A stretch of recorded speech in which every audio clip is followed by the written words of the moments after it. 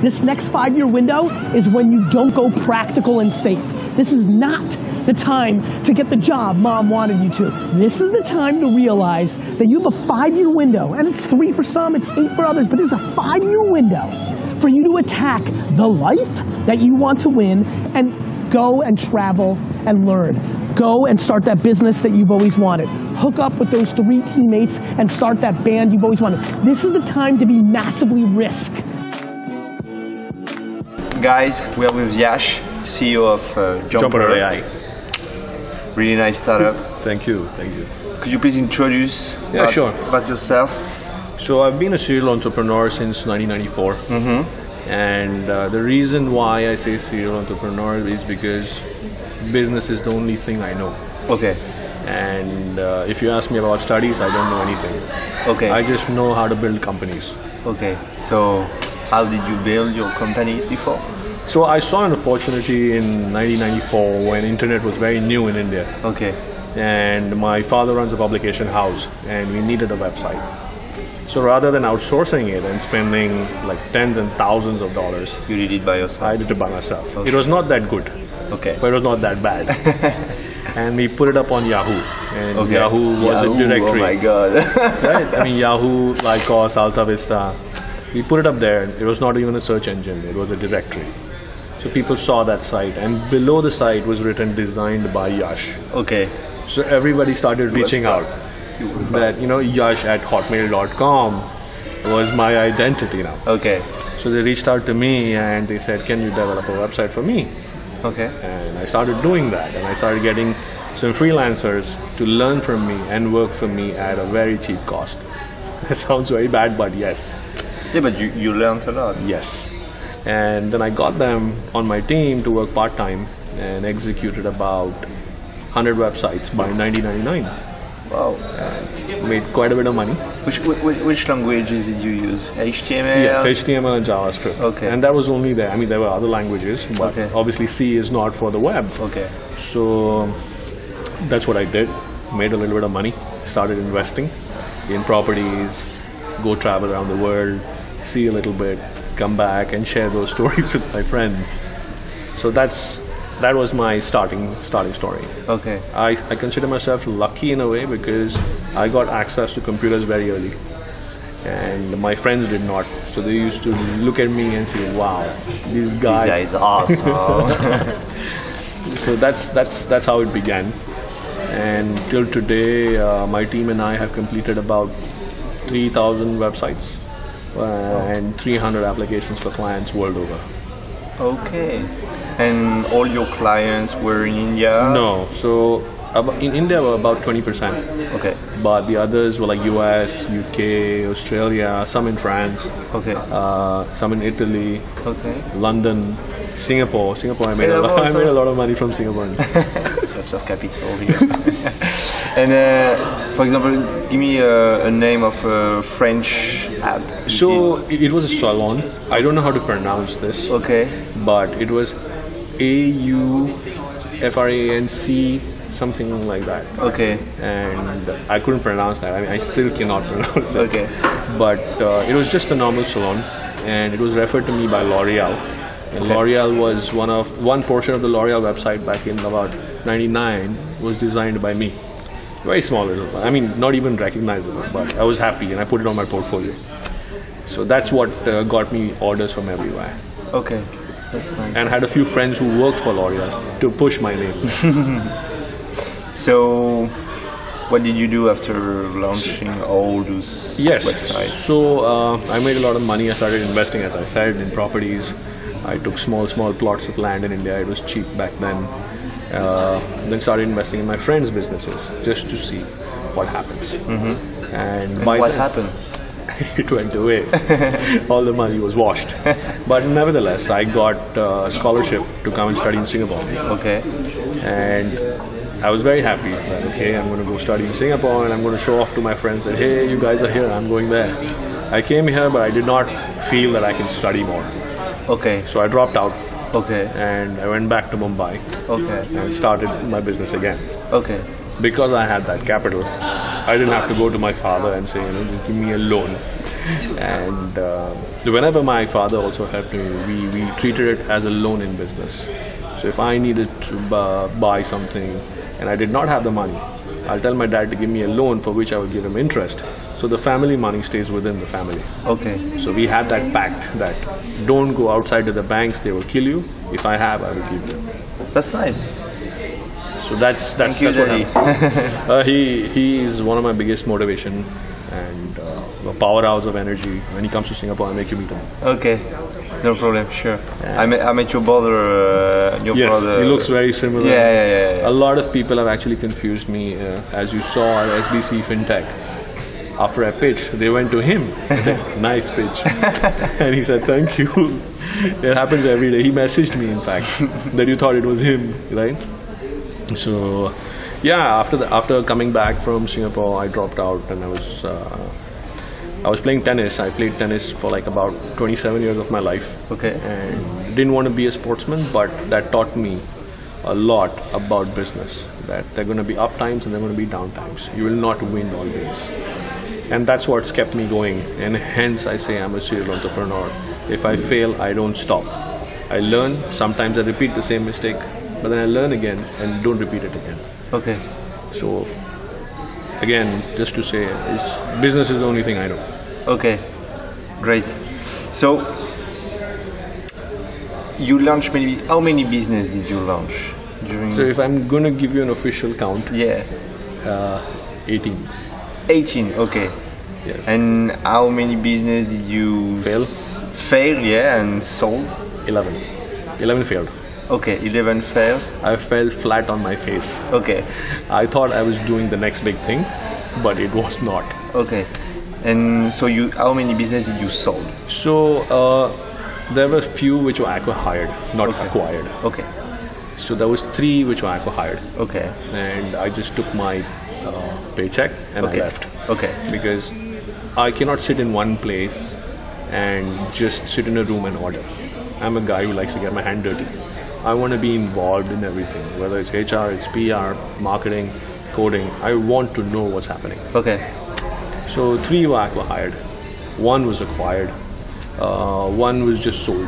I mean, they wanted that property and we gave it. Okay. It was a very nice HR game to test users on how persistent they are. Can they concentrate? Because if they have the logic, anything can be taught. Okay. But if you don't have logic, it's just not easy to be coachable. No, you're right. So that's my journey so far.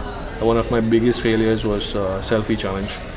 It was an app we made with a team that would challenge your friends to click selfies in the weirdest places. Right? Okay. Like click a selfie at the urinal and stuff like that. We thought that yes, Instagram, we're going to take you over, but but there's always a but. Yes. So in 2 years after running it, we realized that it doesn't make sense. The world doesn't need another social network. Let Facebook be Facebook, let Instagram be Instagram. Let's become an invisible layer on that. And that's when we started Jumper.ai. Okay. So no apps to download and no websites to visit. And it becomes very difficult to convince somebody to download an app. No, you're right. They would rather download Candy Crush, but they will not download my app. So we said, shut it down. So what is Jumper? Jumper is the fastest way to buy and sell things and collect payments within social media. Okay. Right, so you see a post, you want it. What usually happens is you click it, you go to a website, add it to your shopping cart, put your name, address, pay, and leave. That's technically 10 steps. But with Jumper, it's 3. Comment, confirm, done. That's perfect. Thank you. I love your app. You know that. Yes, yes, absolutely. You know that. Okay, great. And so now we will speak about your best moment of your 5-year window. You know what is the 5-year window? No. Okay, I will explain to you. Sure. So it's the moment that you use to really do what you want to do. Yes. So what is the most epic moment of your 5-year window? It's actually just begun this January. Okay. The thing which was my calling, Okay. which I believe is Jumper. Okay. Because I know it can add a lot of value to everybody. Okay. Making merchants' life easy, consumers like us want to buy things fast. We don't want to be bogged down. I think my window has just opened, Okay. and these 5 years. Maybe you have multiple windows. This is the best one. Okay. This is the best. This is the best one. The earlier and it one started in January. Yes, because Jumper launched in January. Okay. And I think these 5 years are going to be very crucial on where this life goes ahead. Okay. And hence, my team and I are giving it 100%. Your team just over there. Okay, great. And pretty impressive, in fact. Thank you. It's pretty impressive because you did a lot of things, and now you are 38 years old? Yes. 38 years old, and you start a new business Yes. in Singapore, Yes. far away from Mumbai. Yes. It was a tough decision, Yeah, but it's best to be where the action is. you're right. And after coming here, a lot of lessons were learned. In only 2 months, you learn a lot. Yes, because it's a different atmosphere here. It's a different atmosphere everywhere, in fact. And coming to Singapore and winning 3 pitches out of 3 was a dream run for us. So all 3 we were number 1. Who wouldn't like that? So now we feel good, and why I'm saying the window's opened is because people are appreciating what we are doing. Earlier we were always in the shadows doing the hard work. Now we are coming out and doing it. That's nice, really nice. And hence, right, it's a team effort. So whenever I win, I don't take the trophy alone. I call my team. Go together. Yeah, makes sense. And what is it to be a serial entrepreneur? So according to me, it's more like basketball, right? Okay, When you dribble, it's always up and down, up and down, up and down. It doesn't stay up. okay, So a lot of downs, which taught me just keep smiling, because when you smile, the opposite person smiles. Okay. And it doesn't cost anything. okay, If you can buy a smile a day, you're a serial entrepreneur. okay. But if you're always angry, nobody will like you. You're totally right on this point. Yeah, it's a good comparison. Basketball. Yeah, always up and down, up and down. You can't hold it this way, it's a foul, there's a timeout. So I think it's more like basketball. A lot of downs, but when you hit a basket, it goes up, still comes down. Okay. So I believe it's a non-stop learning cycle. So to talk about ups and downs, what is your daily routine at work? Oh, my daily routine. It starts at 9 a.m. 9 a.m. till 2 a.m. till 2 a.m. Oh my god. Like just yesterday, I was sending out emails at 4:45 a.m. And when I went for the meetings in the morning, they were like, "Do you ever sleep?" I was like, in a startup, you cannot sleep because you are a CEO, you're a programmer, you're a marketer, you're a customer service. And our platform being open in 27 countries and different time zones, I have to support the people who are trying to use the product. So I technically don't sleep. I know it's a bad thing. So you don't sleep? I do, but very little. How do I do that? Yeah. So the good part about this place is there's almost free coffee. Don't drink too many coffee. Yeah, so I cut down, but it's just the excitement of what we are doing and what it I can do understand. Yeah. in the future is keeping all of us awake. So every day we are here, we leave late because we know there's only one bus remaining, or we cab it up, and Uber has promotional codes. So thank you, Uber. Okay. And but take some rest. Sleep Yes. a little bit. I should. Are my dark circles showing? And so what is the most relevant business action you did this year? The most relevant business action Yeah. was moving out of Mumbai and coming here, Okay. because this place is adaptive to new technologies. Okay. There are certain countries which follow what has happened in the West, Yeah. and then it trickles down. But Singapore, being a central financial district for Asia, is very open to trying new technologies. Yes, totally. And the one decision which was the toughest and the crucial one was to move out of there, we needed money. I mean, we had a little bit of money for the runway, but should we go there and spend because Singapore is expensive? But we took the hard call that yes, we got to be where the action is. And the choice was either me as a founder coming here or nobody at all. I fought with the Startup Bootcamp team and I said, if I'm coming to your program, I'm coming with my team, else I'm not coming. So if you want me, make it happen. And just yesterday we got our EPs. Yeah, you told me. Yes. That's nice. Congrats. And did you think about the valley? Go to yes. San Francisco, California? Yes. I always wanted to go there. I want to go there. Okay. But there hasn't come across an opportunity, no matter, it's not a complaint, but it eventually will be there. Okay. In about a year, I'm hoping. Oh, really? I'm hoping. Okay. It's good to hope, at least to make that happen. You're right. So, what is the most inspirational founder for you? And don't say Elon Musk. No, I'm not going to say that. Okay, so an inspirational founder, I have multiple of them. Okay. I don't have just one. Okay. Because I'm a guy who likes to pick out the best in different people and put together that. Not in me, but in the team culture that I'm going to build.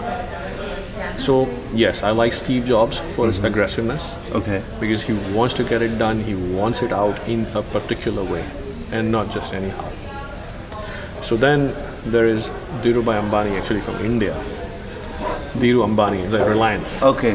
Dhirubhai Ambani. So he came from a small village. Okay. And became a tycoon by doing whatnot. He must have used different ways. I think the best way he did was to make his employees his shareholders from day one. Really? Yes. The reason why I say this is there was a spa or a gym where my father used to go, and he met this guy. He used to go to the same gym. Okay. So my father asked him that, why is it that when you enter this place is spick and span and clean, but when we enter, it's normal, it's dirty. Why? So he said that I don't tip cash, I give them my shares. And it takes a lot of courage to give shares that one day, today his chauffeur has his own BMW. Okay. So that is one I look for. That keep the people around you happy because you're there because of them. Okay. And did you do the same for your employees? Yes. They all have shares? Yes. That's nice. Because I know that if I was to do this alone, I can't do it. Okay. Where we've reached, it's a team effort. So what we live by is this statement that a man is not known by the company he works for. The company is known by the men that work for it. Sure. And we live by that. So these are 2-3 people I like to follow. Elon Musk, yeah, he's a new age hero. But I would rather go for the Tony Stark in the film who has that charisma. That's nice. That's nice. For the moment, the guy I like is Gary Vaynerchuk. You know this guy? Yes. I love it. I follow all these stories and talk shows. And yes. It's really interesting. He's very inspirational. He's motivational. Yeah, really. No matter what happens, just keep going. One day you will reach it. I will see him at Rice. Wow. Yeah, in Hong Kong. I'm coming in. Oh, really? Yes, yes. Perfect. Yes, we'll see him. But I saw him in Lisbon last November at Web Summit. He is fantastic. It was a show. Oh my God. Yes. Amazing. So, just a transition. What is the most impactful book you read? Okay, I have to be honest. Okay. I don't read books. Okay. So what do you read? I read comics. Okay. So what is the most impactful comics you read? A most impactful comic, in a way, is Archie's. Archie's. The reason why I say that is because I'm very connected to my friends from childhood. Okay. For me, friends is family. It's the same, a little bit for me. And Archie's was a comic where everybody has their own personality. Okay. But at the end of the day, they will eat on the same table. Okay. So that's what I like. It's different. I don't read books, hence comics. Okay. You should give me the reference of this comic. Sure. This could be interesting. So, what is your aspiration for Jumper for the next 2-3 years? Sure. So, as any other founder, I would love to take this to the IPO. But good luck. yes, Good luck. thank you. But I'm pretty sure that if we achieve that milestone in maybe 2 years that we have set, that we want everybody to be using Jumper. I mean, to a good extent. Yeah. I see a lot of exit possibilities where companies like Facebook or somebody could talk to us, and I will be happy to say that take me along so that I can build this company within your ecosystem into a bigger player, which is because they have the infrastructure, they have everything. So I would love to do that. So in 2 or 3 years? I think it can happen. Okay. I think so. And we're trying to make it happen, hence no sleep. Okay. I hope it will happen. Yes, fingers crossed. Hope. Yeah. And last question. Sure. Which advice will you give to a millennial? A millennial, it's like a guy from 20 years old to 30 years old who wants to create his own company. Sure. Startup. So my only advice is listen. Okay. Keep your ears open, keep your eyes open. Okay. Don't react, don't be aggressive. Okay. Be who you are, be honest. Okay. Because just by talking certain things, you're not going to impress everybody. It's your action what is going to take you places. And stick by your team. Don't abandon anybody. That's my advice. And keep going at it. Failures are a part of life. I have failed 11 times. Probably 12 times if I go to see the exact mathematics. But that didn't change my motivation. It just kept me going. That one day I'm going to do it. And I believe that day is coming soon. I hope so. Yes. The same for me. Yeah. I hope this day will come soon. And it will, 100%. I hope. And do you have a mentor or mentors? Do you have mentors? At SBC? Overall in life? Yeah, before, maybe now, do you have someone who advise you every day? Or? Yes, my younger brother. Oh yeah. So he's the more practical one. Okay. That this has to be done this way. But I'm of the opposite side, that no, this can be done in this and this way. Let's try all. Okay. So whenever I go haywire, if I go to do something else, he will knock some sense into me that Yash, do this way and try. Okay. So I look up to him. He's my younger brother. I have to say this, sorry. No, it's okay. But yeah, he's been one of the driving forces in my life. We fight every day, but for good things. That's nice. Yeah. Thank you so much, Yash, for Pleasure is this mine. testimonial. And take care, and I wish you the best. Thank you. Same to you.